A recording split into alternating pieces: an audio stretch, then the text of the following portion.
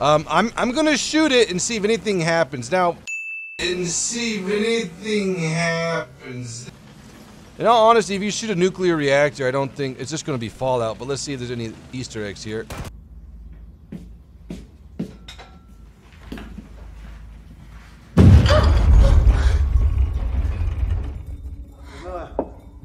Do you guys ever think about what would happen if the wars in the past would have gone on longer?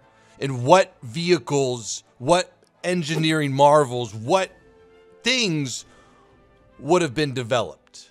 Now, I hope you guys know what I mean when I say this. I would love to have seen what could have been, but we know what will happen or what would have happened if that people would have died. A lot of people, a lot of bad. War is bad, okay? War is horrible. Families and everything. I'm just saying, engineering standpoint, it would have been amazing.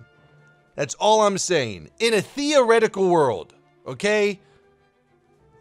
Today, a big shout out to Beckett and Gentle, sorry.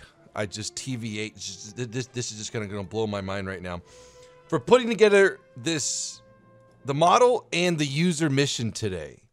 This was we're gonna talk about it here in a second, once it loads. It's kind of top heavy. So this is the TV-8, and what it was a proposed nuclear powered tank. And this was the mock-up. Now, it was never built with a nuclear reactor nor steel. It only had a wooden prototype. And I'm putting my foot down and voicing my opinion. That's enough for this to be in game. I have a question. How many people take me seriously? If you do, just let me know that a lot of the times on this channel I'm joking and shooting the shit, so just FYI. I'm joking about this should be in game. Would I care if it was in game? I don't know. I mean, shoot, guys, in 2 years, War Thunder's gonna have Super Yamato or Yamato, however you pronounce it, tanks in underwater space inside the Earth's core. Okay? But carrying on, let's go ahead and press O. So ammo storage is in the hole, I guess we can call it that. The crew, the commander, the gunner, and the driver are all in the turret. I guess that's what we'll call it. How does the gun go up and down? Oh my gosh, the whole thing moves. Okay. How much elevation can we get? So it looks like maybe about 15, 10, maybe 20 degrees.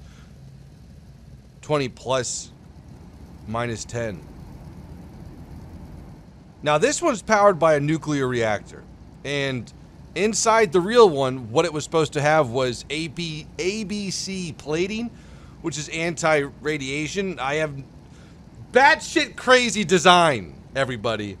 But it was supposed to keep the crew radiation free, or low levels of radiation through operation of the vehicle. The reason why I think it was called TV-8 is because the prototype was powered by a V8. I don't know, this one, that doesn't look like a normal engine. We're gonna call this one nuclear, especially with that radiation sign on the very top. Gun, 90mm, let's go ahead and test it out.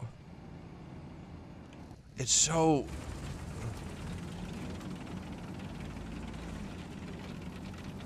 This is weird. This is really strange.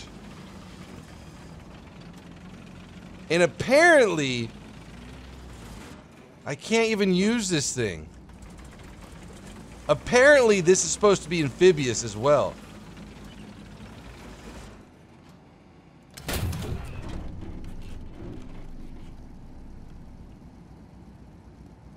It has a 90mm gun, apparently the same gun as on the T-95 E1, I believe, that we see in game.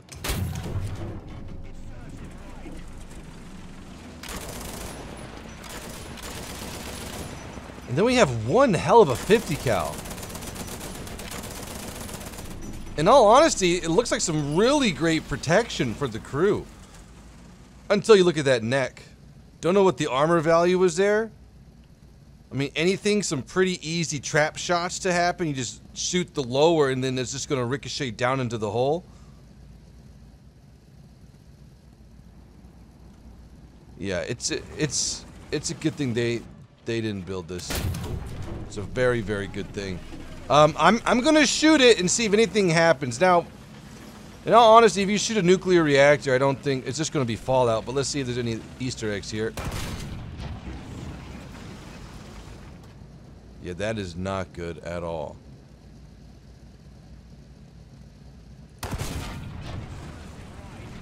Fuel tank? What did I just shoot? Plutonium? Uranium? Fred Flintstone vitamins? Did you guys ever eat those when you were little? Those things were like...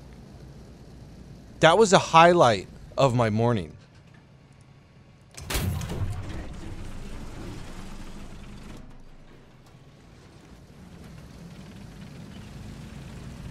Okay. Okay, without further ado, let's go ahead and get into the test drive and see if we can put this thing through its paces. It's on Alaska. So think about this, you know, the Russians invaded and somehow America has nuclear vehicles. And this is where they were supposed to be deployed, in areas like Alaska where there wasn't a big, you know, city or anything like that, or wilderness. Okay, moving forward. You know, Beckett told me this thing was amphibious. Alright, we got a little bit of a drive. I think I have an idea once we get kind of towards the city. And by the way, maps this big? Look at how big Alaska really is. Wouldn't it be cool if, like, maybe this was a cap? There was a bridge here, and there's a cap there, and there's a cap there. And then there was a cap here. And the game would go on for like 30, 40, 50 minutes, and you could join and leave. Why do we... Guys, we have World War mode. And that's a pretty cool concept, but why can't we do stuff like this? We already have it. Why can't War Thunder make a game mode to fit this map? And not to have SP points or anything like that. I mean, sure, you should be punished if you get killed in some sort of way, like you can't use that vehicle anymore, or it's on a cooldown or something like that. But imagine sniping things out at like this. It feels natural. This thing's high velocity. Oh my gosh, Apple's listening to me. Okay, moving in. We're not going to cross that bridge. I am a highly sophisticated tank here. Just imagine this, dude. Shooting like tanks shoot. Shooting 3 kilometers away. Not like this far. Actually, that far. Oh! Let's see where he penetrated. I'm interested. What? The AIs, the first shot of the whole... Who are you? Who are you? The first... Is that... Am I done? The AIs won't expect this.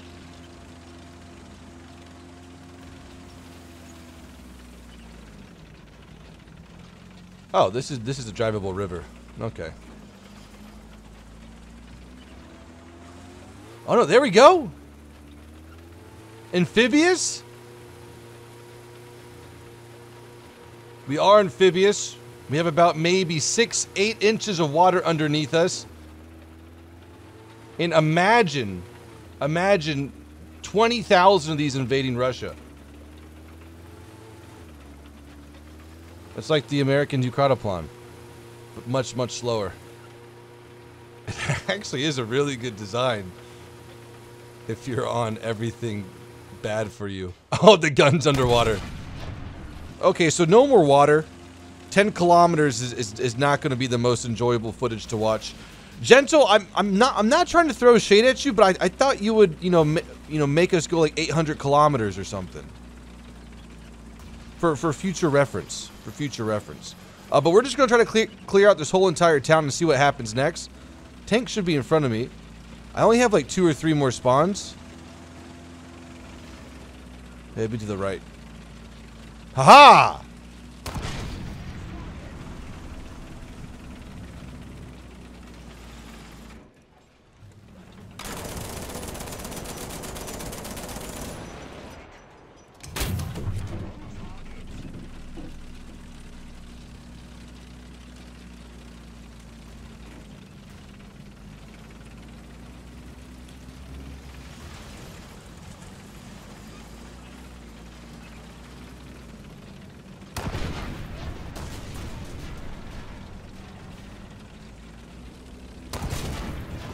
But if you guys want to download this model, try it out for yourself, play with it, enjoy it. It will be in the link in the description below. Hope you guys have enjoyed this video today. Many thanks to Beckett and Gentle for putting this this mission and model together for us to enjoy today. Be safe. Don't do anything reckless. I will see you guys tomorrow as always. If not, the next day. Have a great day, guys. Peace out.